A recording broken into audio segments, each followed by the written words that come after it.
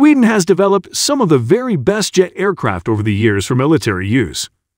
In the latter years of the 20th century, though, Saab came out with the JAS 39 Gripen. This is a brief history of Sweden's latest multirole aircraft.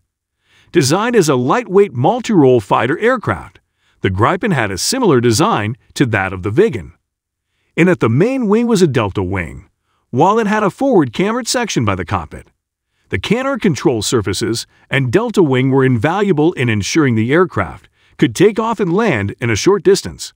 The power plant for the Gripen is the Volvo RM12 afterburning turbofan engine, a license-built version of the General Electric F400-400 engine. No doubt, the Gripen will serve around the world for many years to come.